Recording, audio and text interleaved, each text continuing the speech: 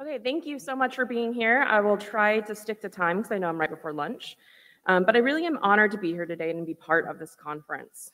This project on Imhotep that will eventually be a study of Imhotep, the man, the myth, and the monster, as a lens for exploring Egyptomania in some hopefully novel ways, has grown in part out of my first book project, but in many ways it takes me outside my comfort zone, into brand new research territories with new historiographies, and into disciplines otherwise fairly unfamiliar to me. So it's with a mix of humility and excitement that I speak with you today about this new project, the Deification of Imhotep, which I will preface is very much in its preliminary stages. I'm still figuring things out, and I really look forward to your feedback and suggestions. So in my first book, Death, Power, and Apotheosis in Ancient Egypt, the Old and Middle Kingdoms, and I actually, on a side note, I was told that this was printed. My colleague sent me a text message yesterday that it was printed, so it exists. No longer is it forthcoming, it is printed. But in this book, I explore the social, religious, and political roles of esteemed dead in the Old and Middle Kingdoms. By esteemed dead, I refer to both distinguished and deified dead. That are those dead who were venerated, but perhaps not fully deified, or at least the evidence for which doesn't exist.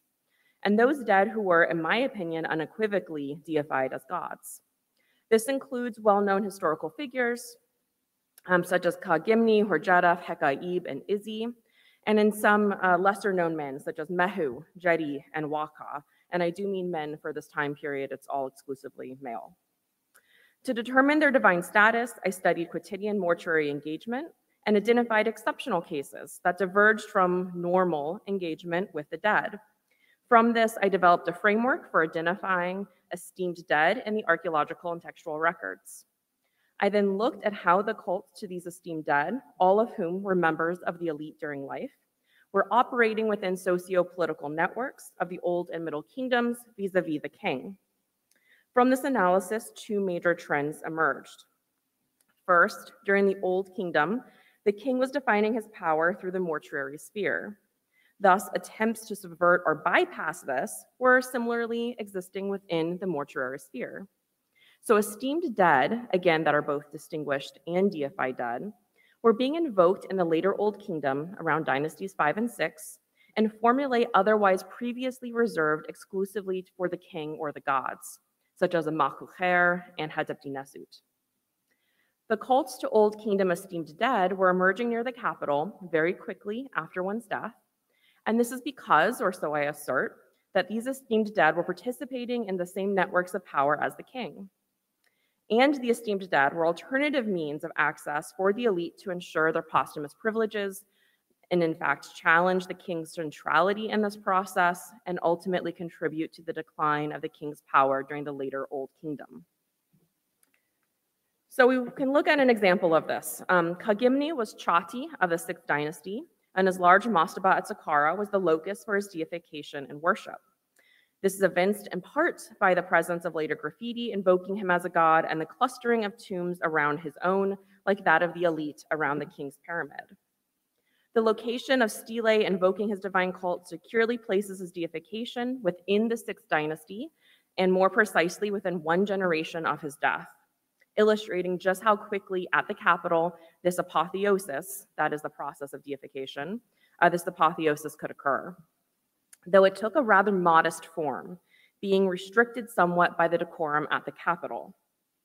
So to reiterate, in the Old Kingdom, deified dead and esteemed dead are becoming venerated and deified very quickly after one's death. The locus of the cult is in the capital, but the cult itself is a little bit more modest compared to the later examples. So the second trend considers how cults to esteemed dead operated during the first intermediate period and into the Middle Kingdom, as kings are once again reasserting their power and control over Egypt.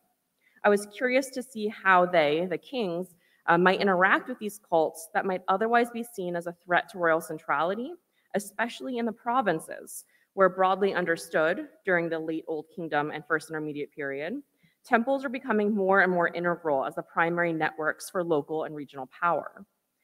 It makes sense then that the cults to deify dead that emerged during this time were not restricted by elite decorum that had persisted in the capital. even in the time of the king's declining influence, which allowed these cults to take on more explicit claims of divinity and to be more fully realized. Furthermore, the newly emerging Middle Kingdom Theban kings were themselves originally local nomarchs, who similarly had been tied into the temple during the late First Intermediate period as their network of influence. So as power was being articulated in subtly different ways by the kings, so too were the cults to esteemed dead similarly different. But instead of destroying or denying these cults, kings in the Middle Kingdom usurped their monuments and enveloped them into the royal pantheon. This is often evinced by robust royal building campaigns that transformed local shrines to local men into royal shrines that celebrated the king nearly as much as the god that resided inside. Now, the best example of this is, of course, Heqaib. Heqaib's temple has numerous kings building in the Middle Kingdom, but instead I want to talk about Isi, because Isi is a little bit less cited and a little bit less known. Many deified dead, like Heqaib, had separate temples built in their honor, but the cults for some of these esteemed dead, such as the case with Isi, grew around their tomb, but in ways that were clearly distinct from their quotidian mortuary cult. Isi was a high official at Edfu at the end of the 5th dynasty and beginning of the 6th dynasty. Just like Imhotep, he held the titles of Iripat and Hordjedef, but unlike Imhotep, however, Isi was also given the title of Chati, either near the end of his life or even possibly posthumously. Isi is invoked upon numerous Middle Kingdom monuments, 14 times on 10 monuments commissioned by at least 6 distinct individuals, as a living god, a Necher Ankh, a unique phrase eventually also applied to Imhotep and other deities and transfigured effective dead. In any case, Isi lived around the same time as Kagemni, but Isi's deification is not apparent until the 12th dynasty at its earliest. Arguably the provincial locus of Isi's cult, its formation during the First Intermediate period and early Middle Kingdom, enabled it to form in more robust ways, identifying him more readily as a god. There was no immediate need after his death to fill any sort of mortuary void left by the waning influence of the 6th dynasty kings, since this power structure in the provinces was not as pronounced as it was in the capital. The abandonment of the throne, however, during the First Intermediate period may have been a catalyst for alternative structures of mortuary and divine access to develop, such as those centered around the temples. So now we get to Imhotep and how he fits into all of this sort of historical paradigms. Imhotep lived during the reign of King Djoser of Dynasty III, and despite the endurance of his mythos, little is actually securely known about the historical man from contemporary sources. And to this point, as I said, I'm really just beginning this research, so if you know of other additional sources I should be looking at, I would very much appreciate your feedback. So there's only one extant artifact, there's another Depento, but an artifact of which I'm aware that securely dates to the time of Imhotep and explicitly mentions his name. So it's a base of a statue, presumably of King Djoser, but I also wonder if it's not Imhotep himself.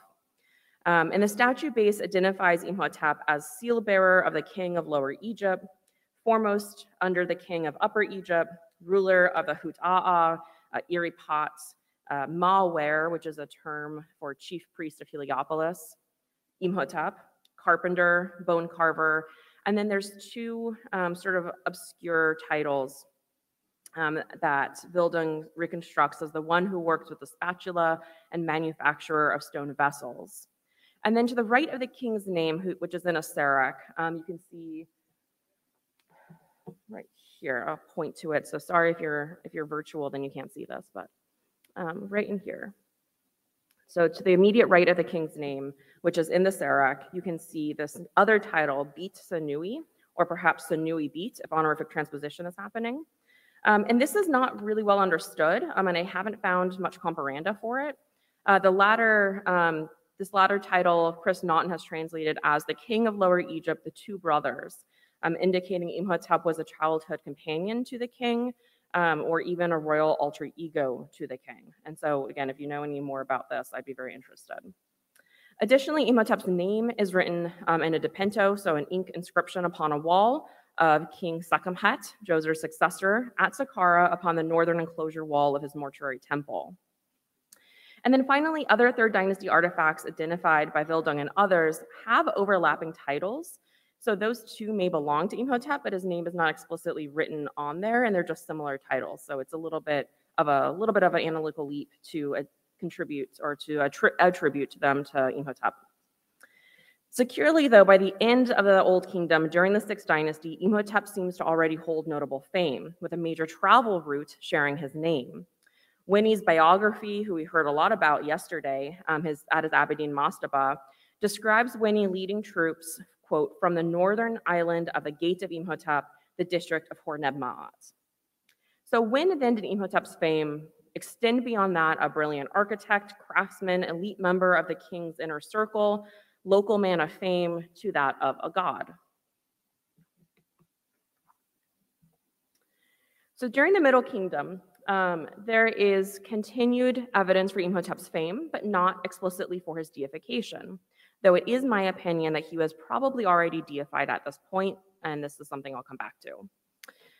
There are important men who share his name, possibly as veneration in theophoric name constructions, but most famously, the so-called Harper song, versions of which invoke Imhotep, may have been written during the Middle Kingdom, though our earliest extant copies date to the New Kingdom. These New Kingdom copies, though, sometimes explicitly claim earlier antecedents, and just the likelihood of oral culture, at least they probably existed in some oral form before being written down in the New Kingdom. On Papyrus Harris 500, just as an example, Imhotep and Hordjedef, with whom he's often coupled, are invoked as the authors, quote, whose sayings are recited whole.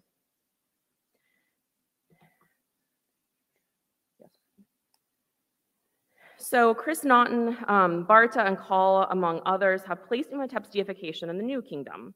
But none of them mention why or upon which evidence this is explicitly based. And that's not meant to criticize them and throw shade at them.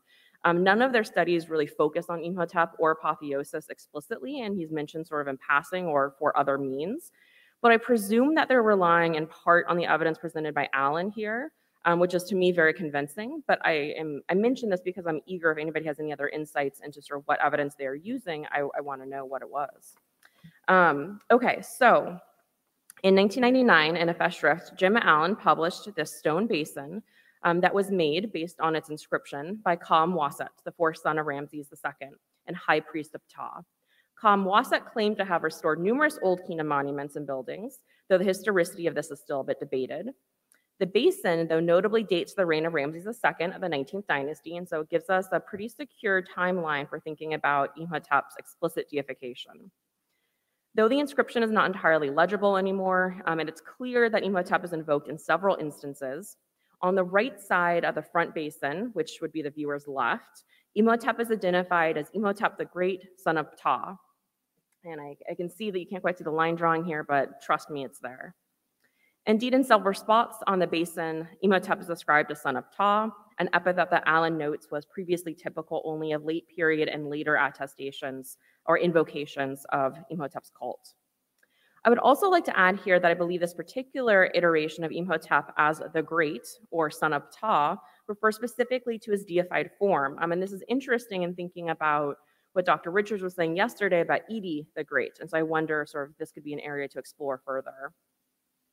Based on the invocation of Imhotep across the basin, it's likely the basin was used for libation rituals associated with his cult, which we can argue then at this point was a divine cult. Not only is he described as the son of Ptah, but he is either, and this is, I actually changed my mind just like 10 minutes ago, this morning after hearing a talk. So he's either syncretized with Sokar Osiris, or he stands in parallel to them. So if we look at the same basin on the left rim, it reads, Sekar Usar Imhotep Wer Sa Ptah. So the invocation is either, and originally I thought this was in parallel, so Sokar Osiris and Imhotep, the great son of Ptah. But after listening to one of the talks this morning that was talking about Ptah, Sokar, Osiris as a sort of tripartite deity with these different sort of utilities, I wonder if Imhotep here, as the son of Ptah, is taking on the Ptah sort of variable or position within the Ptah, Sokar, Osiris triad. Something to explore. So furthermore, Allen wonders if possibly the reference on the basin's back to the living gods of the south, the Necheru Anku, and the living goddesses of the south, and then on the front, this isn't depicted, the gods of the south and gods of the west, could in fact be invocation of the deified dead. And this would work really well because Imhotep obviously is a deified dead. And this then would indicate that he was deified. In my 2021 book, I explore the phrase necher ankh as it's a common epithet of the deified dead Isi. And in that book, I conclude, and this is a quote for a few lines here from the book, the ancient Egyptian term ankh refers more to one's social and or religious efficacy than to the beating of one's heart. To reference Pyramid Text 213, upon death, one did not go away dead, but alive. Applying this understanding of ankh to the phrase necher ankh, then, the living God was seen as particularly effective and present within social networks of the living. The term is ideal for describing the divinized dead whose humanity was very much alive within the cultural memory of local communities. It also could be a way to emphasize the God in his social role as one who listens to prayers and engages with the living. And that's the end of that quote. And so indeed, Imhotep was also eventually called upon as a living god in many inscriptions, but just for example, Ptolemaic one at Hatshepsut's mortuary temple at Dil al-Bahri invokes him as a living god. And the form of this artifact is perhaps also worth noting, though I'm careful not to indulge too much in possible anachronism. A Ptolemaic, so much later, basalt statue of Imhotep that's now in the Louvre shows Imhotep in what becomes a standard scribal pose. He sits on a throne or chair with a papyrus unwrapped in his hands on his lap, wearing a cap similar to the one worn by Ptah. And in this statue, we're lucky enough to be able to read the inscription on the papyrus scroll that's partially opened. May the water from each scribe's bucket or cup be offered as a libation to your Ka, Imhotep. Something very similar was quoted in last night's keynote speech. So Imhotep's veneration persisted and arguably is best attested in the late and Ptolemaic periods and persisted at least into the 3rd century CE during the era of Roman rule. But this is really the better studied material for Imhotep, and he's very clearly deified already at this point. And so I'm actually just going to skip it right now because of time, but I'm happy to discuss this in the Q&A or over email or later at the conference. Okay. So I think Imhotep was deified earlier than the New Kingdom, and this is my speculation. I don't have the evidence to back it up yet, but I'll explain why I think this. This fits into the historical trends I talked about earlier at the very beginning of my talk. Specifically, I think he was deified either in the Old or Middle Kingdom, and I'll talk about reasons for both. It's apparent from the evidence, his invocation in literary tradition as a great sage, the pseudo-epigraphic ascription of an instruction text to him, and the naming of the gate, presumably after him, that he held great fame already in the Old Kingdom, similar to other deified dead. That's, for example, Mehu and Kagemni of the Old Kingdom.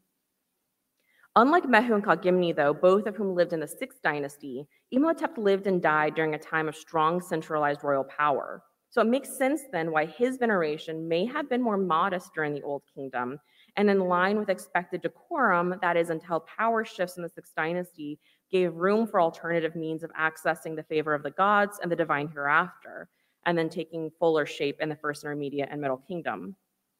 The incredible engagement with some of the possible Imhotep mastaba tombs at Saqqara, such as 3508 and 3518, are also very suggestive.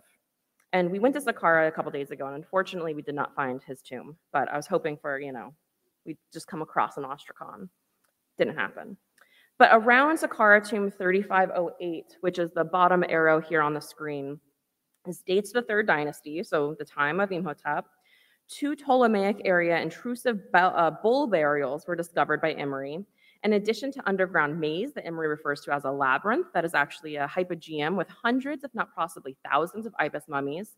And some of them, and this is the image on the right, are decorated with applique designs of sacred figures of baboons and ibises and Imhotep himself. So this really confirms that this is a place for remembering Imhotep.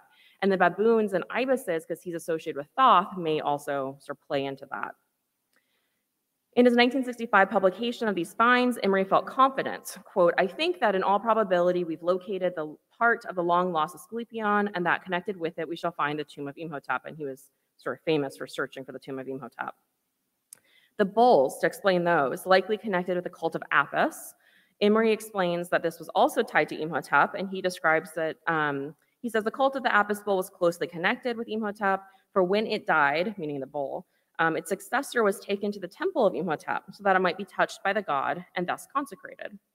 So this is further conjectural evidence that this area may have been home to the original cult of Imhotep, centered first around his tomb, like Isi, but for whom a later temple we know at Saqqara was built, like Heqaib. So this fully fleshed out divine cult, some evidence for which we just discussed, could be evidence for Middle Kingdom deification, following historical trends in which the Middle Kingdom we see cults of deified dead are more fully formed. But not far from Imre's excavation, a team led by Waseda University in 2012 discovered cut into the wadi a ritual zone used during the time of Imhotep and revived again in the Middle Kingdom.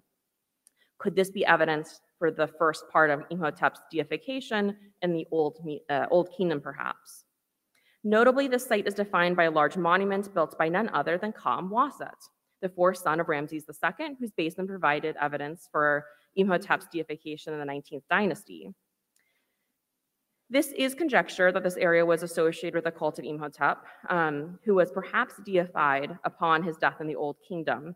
And during the Old Kingdom, I think this is happening because Ka-Mwaset also claims to have restored a bunch of monuments of sacred importance from the Old Kingdom during his time. So this again plays into the idea that this was an important ritual religious site. The robust nature and associated temple building at this area is also really suggestive. Perhaps then a Middle Kingdom dating for Imhotep's apotheosis follows other historical trends, as we talked about with the robust sort of temple previously, but perhaps even an Old Kingdom deification is possible. The presumed location of his cult at Saqqara and would go to suggest that this could have been an Old Kingdom deification, because as I said, Old Kingdom apotheosis was happening close to the capital and close to the king's burial. Furthermore, the restoration by Ka-Mwaset and later cultic activity here also sort of speaks to this possibility of this sort of Old Kingdom connection. I would guess that the evidence for the Middle Kingdom or Old Kingdom cult is still to be unearthed below the Saite and Ptolemaic remains at the site, or it was destroyed in the later constructions. And it's hard to see on this map, but the later hypogeum constructions are truly, truly massive. Securely, though, we can situate his apotheosis in the New Kingdom sometime before during the reign of Ramses II. So some final thoughts. Imhotep is indeed unique, but his life, death, and apotheosis did not exist in a vacuum outside the historical socio-religious networks and structures of power present in ancient Egypt. So while exceptional in the endurance and evolution of his cult and memory, we may better understand his historical influence and deification if we compare him to other deified dead and place him alongside them rather than as a novel case without parallel. And so here on my last slide, I have my bibliography, a QR code that will take you to the long list. I'll pause here if you want to take a moment to find that. You can always email me as well. So I'll give a pause for one more moment before going on to my very final slide that has my many people I need to acknowledge and thank. If I remember correctly, I also snuck in an advertisement for my book in that bibliography with a coupon. Oh, and here's one more. So I want to thank, it's hard to sort of see this on here, but many people at Missouri State University supported my trip here. I also want to sort of really reach out and say thank you to the conference organizers and AUC and everybody involved here with this conference as well. And a number of members and RC's staff here were extremely helpful in bringing me here, and helping me get here. So thank you very much.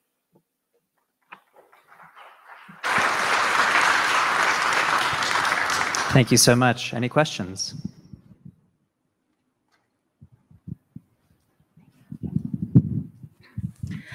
Thank you for your interesting talk.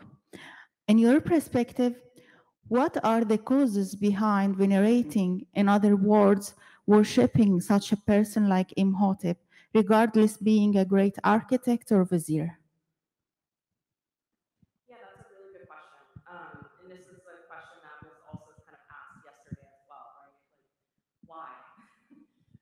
What I can say is that, so I don't know why, but the markers I look for identifying deified dead in the archaeological and textual records, I look for archaeological fame, I look for literary fame, and then I look for them being called the dead, having priesthood dedicated to their cults, theophoric names that invoke them and sort of call upon them as gods. So with that in mind, and a couple other metrics like Makuher and Ptah formulae and things like that.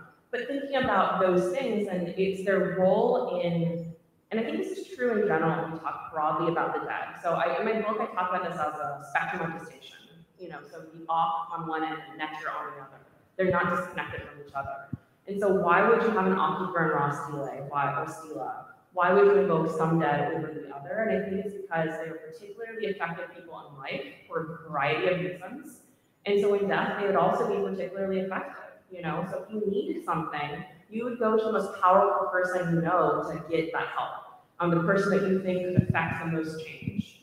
And in death, if your need is supernatural in some way, it's illness, it's help with fertility, but it's not quite something that you need to go to the king for. It depends sort of the level. It's something that's pretty close, like something you see in Letters to the Dead, fertility and inheritance and sort of very earthly issues. You might go to an Occupher. But if you needed admittance into the hereafter, you would have to go to the king. But what if you live far away from the king? Or what if the king's power, political stance is sort of crumbling or falling apart or transitioning? Then you have these deified dead. And their job is to help you get into the hereafter, at least in the end of the Old Kingdom, because they're clearly connected with mortuary access through the Makuher formula. And why them? Again, I think just because they were particularly effective in whatever sort of way. It could be all of those reasons, right? It could be that one person goes to them because of their architectural literary fame, and somebody else comes to them because of their high position within government and within politics. And somebody else goes to them because their parents went to them and they don't even know why.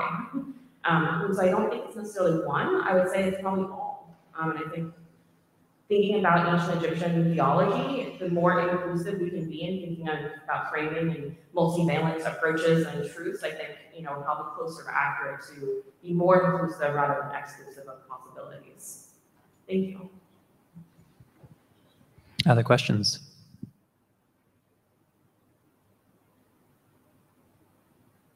Feel free to email me later if you think of anything. And if you have sources, please email me. All right, I guess we will break for lunch then. Let's thank our speakers one last time.